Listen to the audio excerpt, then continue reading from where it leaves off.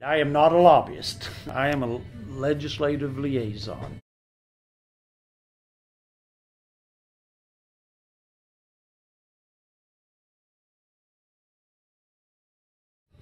Well, at some point in time, when an opportunity comes, you take advantage of it. I've been here 20 years in the General Assembly.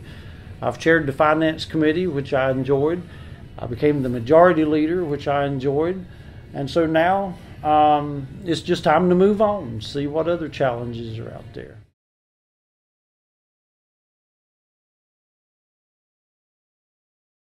How long has this been in the works? Well, Bill McGee was the legislative liaison for the treasurer, and he came to see me late in July and told me that he was getting ready to retire. And it was shortly after that the treasurer and I started having some conversations about this. And then they became serious right after the election. But it was just sort of finalized in the last week.